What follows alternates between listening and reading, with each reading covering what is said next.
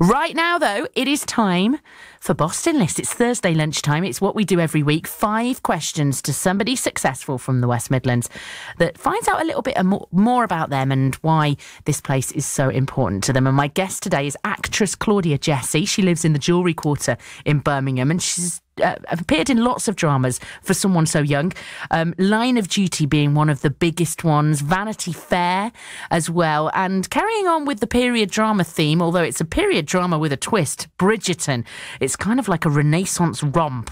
It's a little bit saucy in places.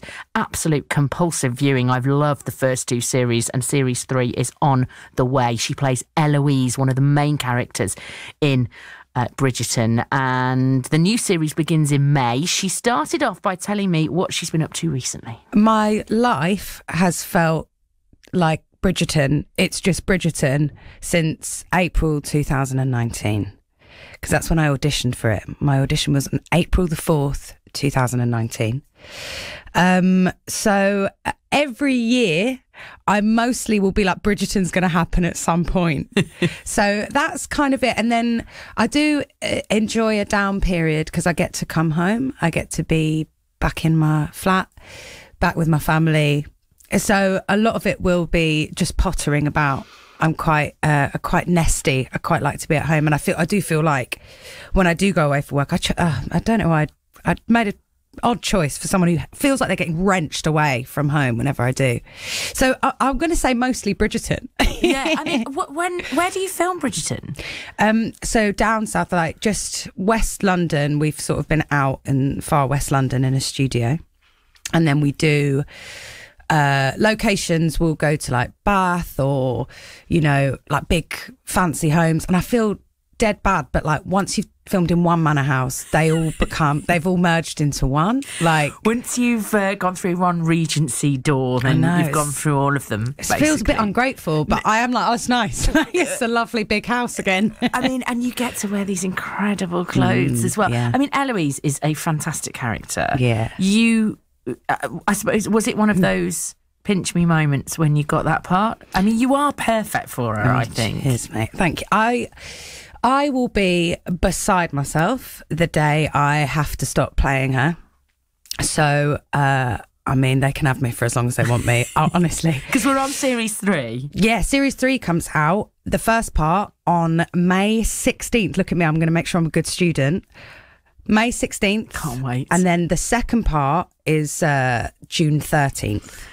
So I have never had more fun on a set than I have playing Eloise. And I'll be heartbroken the day I don't. So I really try and make the most of it. Well, let's hope that isn't anytime soon. Yeah. Because, I mean, I know it came out just the right time, didn't it? Yeah. It was, you know, COVID and awfulness. And it's funny, it's smart, it looks beautiful, it's a bit ridiculous at times, but it's wonderful. And some of the dialogue's so wonderful, and it's brilliantly cast, and it's just great. It's a bit raunchy sometimes, which I am not averse to, and it is a brilliant piece of viewing. It's a brilliant piece of entertainment. I do really appreciate what Shondaland does is they make telly for us, like for everyone, rather than sometimes you can watch things or be a part of something and you're like, oh, I feel like this has been made for everybody else in the industry, and it doesn't feel sincere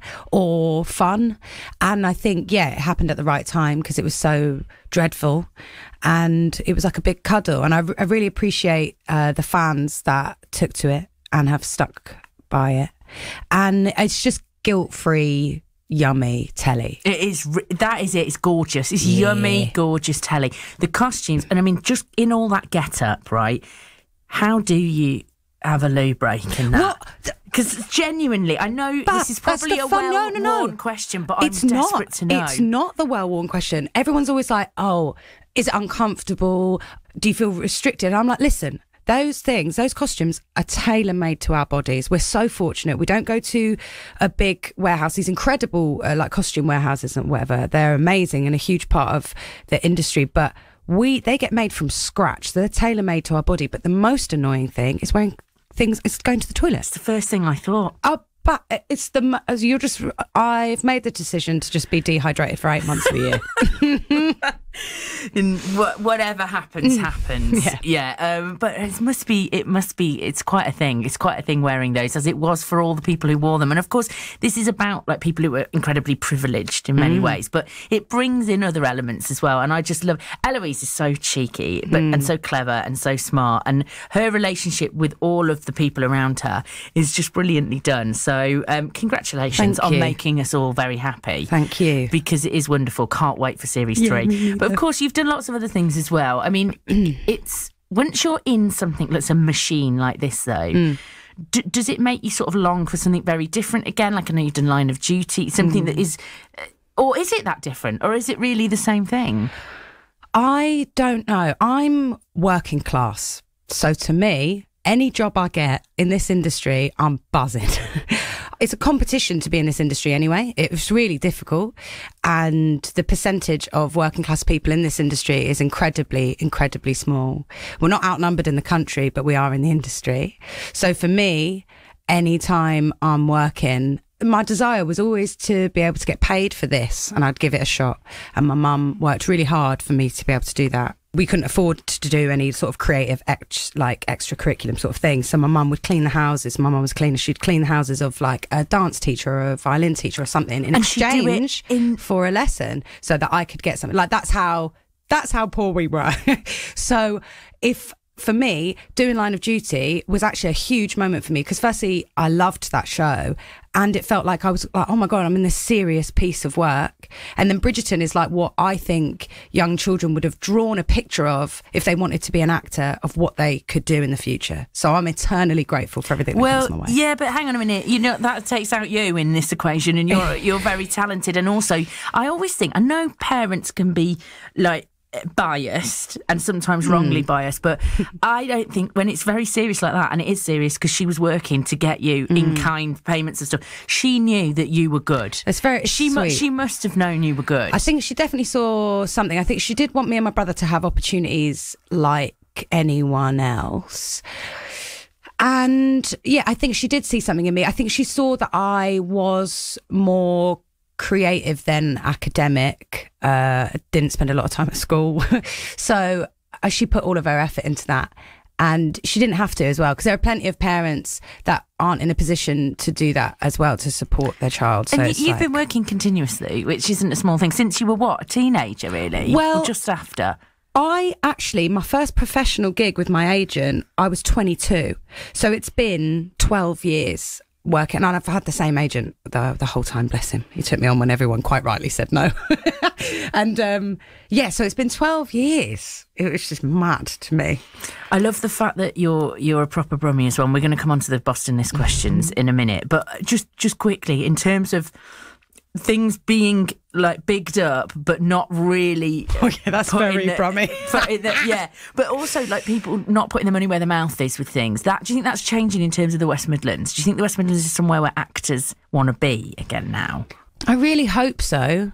There's so much talent in the West Midlands. We're responsible for a lot of like huge pieces of art, huge pieces of film and TV, massive, like, you know, there's not every show becomes like a cultural phenomenon. And then you look at Peaky Blinders, and something like that really did. And it's because of the heart of the city, I think. And it was handled with like real respect of the city, which I think's important. I wanted to be back in Birmingham as soon as I could. I moved to London when I was like 21, I think. And I wanted to be back as soon as possible. And I remember telling my agent, I was like, the minute I can go back without feeling like I have to be at this audition, trying to make it, quote unquote, I'll come home. And then it turned out I got so poor I had to move home. And then it was brilliant, because I've been back for 10 years and no one's ever given me a good enough reason to leave. Well, you've just preempted question number 1 on the Boston List. For Claudia Jessie, which part of the West Midlands do you call home? I was born in Moseley. Beautiful part of Birmingham, really beautiful. I think we were in I think my mum said we were in a bedsit in Moseley. It's gorgeous. It's always maintained that real bohemian like vibe, hasn't it? And now I live in the Jewellery Quarter. I've been living in town for a long time now, because I was on a canal boat on the canal in town as well, near the Sea Life Centre. I'm not on there anymore. One of my best mates lives on my boat, buzzing.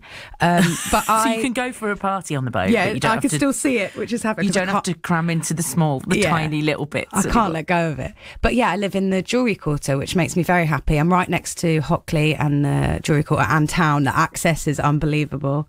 I love the community sort of that there is, and there's always there's the St Paul's Square, which I find a lot of peace in. And also, I don't have a garden. I live in a flat, and that becomes the Jewellery Quarter's garden. That square. Like, I moved in the summer last year into the flat, and everyone just chills out there, and it's beautiful. I go to a Christmas Carol concert every year with my mum and dad in that church. Oh, beautiful! And it's the highlight of Christmas. It's a gorgeous church. It's the highlight of the year sometimes. Yeah, they do a lot of live music there and stuff. It's beautiful in there. That square is very, very special, isn't it? Yeah, it is gorgeous. And I always think people, if they don't know Birmingham, it's like a secret to them. They can't believe it. They can't believe that it looks like that in the Jewellery Quarter. Our pals, mine and my fella's pals, my fella's from London, and he moved to Brum. Of course he did. He moved for you. He loves it. He loves it so much. But our pals will come and stay with us, and there's always that sort of, Yeah, I know. Oh, it's not. You're like, yeah, it's lovely. It's really not that difficult to see. And you really shouldn't be that surprised. But yeah, people are. Question number 2 then for Claudia Jessie today on Boston List. You've got a day off. It's completely free. The diary's free. You can do whatever you want in Birmingham and Black Country. What are you doing? All right, I thought about this. This is difficult. It's between 2 things, so I'm hoping I can merge it into one day. The first is I'll go with my best mate Layla to either the Clent Hills or the Licky Hills to take my dog for a walk. Beautiful. It's so close. That's the thing about the West Midlands as well. You're like 10 minutes away from like tumbling countryside, like Green Hill. Beautiful. I'll do that. Then I'll come back and I'll probably see my other best mate Faye, and we'll go around the rag markets. She knows. Did you do that when you were younger a lot? Oh yeah. But the thing is, my friend Faye, she knows everybody there. She knows them all by name. She knows absolutely everybody. We're walking around, everyone's like, "Hiya, Bab," and she knows them all. It's my favourite thing to do. And we call it going for a mooch. So we'll be like, "Bab, you free? Let's go for a mooch." Will you buy anything? Oh yeah, I'll buy a lot of yarn. I'm quite an avid crocheter. Okay. Yeah, so I'll get a lot of yarn. What do you crochet? At the moment, the last big thing I made was a big crochet bag to put all of my crochet things in. That is meta. I love that. Yeah, making a big blanket at the moment. I'm not incredibly skilled. My friend's much better than me. But so I'll go there. There's the big like pets bit. So I get dog food on the cheap. It's unbelievable. That is something we need to keep alive. It's a beautiful part of Birmingham. And then I'll come home to the flat and I will get a curry. I'll get a takeaway. I'll go to Soho Tavern. It's beautiful. So I think it's in Handsworth. And then I'll have a curry in the flat. That's my idea of absolute heaven. You'd feel very like replenished after that day. Yeah, I feel like that whenever I'm in Birmingham. So then that is what you do. Yeah, that is what it's I actually do. What you do. That's with the literally day off. what I do. And most of people say, because I sometimes say you can have fantasy ideas, but actually most people it's something very, very simple because life is very busy, isn't it? Yeah. And they just want to be around the things they love simply with their family and friends, basically. Question number 3 then, and I'm dying to know what you're going to pick here. You can pick one West Midlands artist singing or doing one piece of music. What are you picking and why? So this person's been played on BBC WM before, and they're one of my best friends in the whole world. His name is Tony Willay. He's 74 years old, but his band is called Shy Face Troubadour, and he has a song called DIY for Butterfly. He's got a beautiful album called October Man. It's gorgeous, but we've known each other since I was like 17 years old. He's like a family friend, and we call ourselves together the Buddha and a Dame. He's just the most beautiful human being. And this song, when I was trying to build the rest of my boat, I was building the rest of it with my stepdad, and I was so tired, and I was holding a hammer and a screwdriver, and I called them both spanners. I was so tired, and then we sent a picture of me holding these tools to Tony, and he wrote a song called DIY for Butterfly, and that is the song I'd love to play. Wow. Yeah. I think this is a first on Boston List that the song is about. How self-centered is that? No, it's not. Me being like, it's about me. It's not self-centered. It's beautiful, and here it is.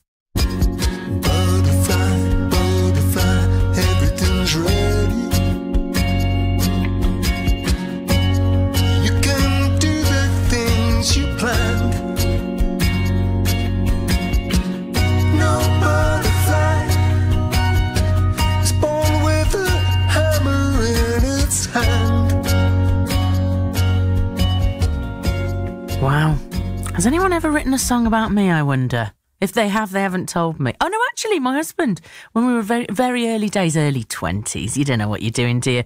He kind of half wrote a song about me, but I don't think it was that complimentary in the end, which is quite funny.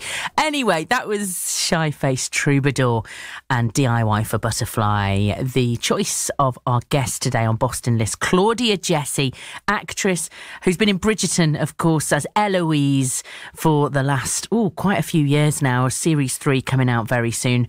She's been in Line of Duty and lots of other things as well. And we'll ask her questions 4 and 5 after this.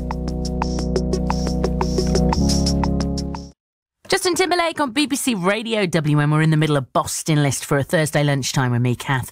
And today my guest is Claudia Jessie. She lives in the Jewellery Quarter in the heart of Brum.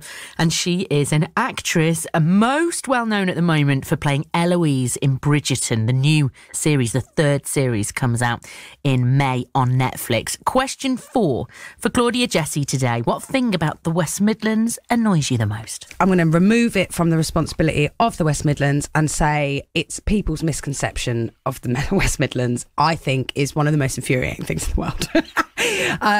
Have you had that in your career?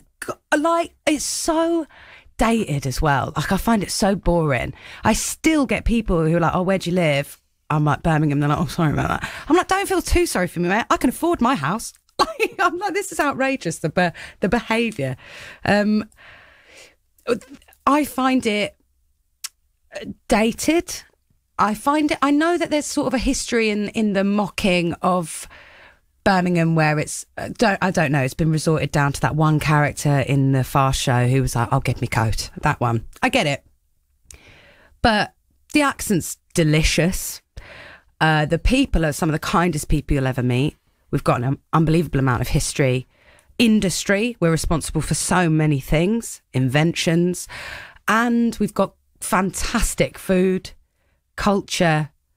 So I'd say it's a them problem and not an us problem. And it is a common answer in different forms. Got it. Mine was quite furious. No, I loved it. Yours was, it was robust and I enjoyed that. And you've kind of half answered the last question as well. Question number 5, the final one on Boston List, which is, you're somewhere else in the world or in the country. They don't know it. They've maybe got a negative perception, or they just don't know about Birmingham and the Black Country. What's your pitch to them in terms of you need to come and visit? Or maybe you need to come and live. I've always felt incredibly protective over coming from the West Midlands. I've always felt really protective over my family, all my mum's side of the family, all Brummies. And whenever I'm away working and I'll get the train back into Birmingham, there's a certain point where I can start to see town and my shoulders will physically drop down and I can feel my shoulder blades moving down my back. And I feel like I've had some really high-end painkillers. Delicious painkillers. And I realise it's because it's the safest I've ever felt anywhere. It's the most held I've ever felt anywhere. One of the greatest things that I think can sometimes be its downfall is that Birmingham's a really strong city that doesn't take itself seriously in any way. We're not concerned with being small fish in a big pond or big fish trying to be this thing in a small pond or whatever that is. We're not concerned with it. I think it's got a really good quality of life in terms of whenever I go into town or whenever I'm pottering about, there's so much activity, and I think it's because people have managed to build their lives in such a grounded way. And I don't know who wouldn't want to be a part of that, of a place that doesn't take itself too seriously and it's just filled with always see smiling faces. But selfishly, I have always been like, do you know what? If you don't know, that's fine. Yeah, because my restaurant, my favourite restaurant, I'd like tables available. Yeah. And I always feel like Birmingham's my favourite restaurant that's still got seats available, and I'm okay with that. Claudia Jessie, my guest on Boston List today. I can't wait for the new series of Bridgerton. She plays Eloise so brilliantly. If you haven't seen Bridgerton, it is on Netflix, so you're going to have Netflix, but it's daft. Like, it's daft, but brilliant. It's all like costumes, sort of big fancy aristocratic costumes from like the 1700s style, but it's got a modern twist. The music's modern. There's quite a lot of raunchiness in it. It's like it's that style period drama with a difference, and it's relationships and families and all of that, and it is silly but in a brilliant way, and Claudia is amazing in it. Thanks so much to Claudia Jessie for being my guest today.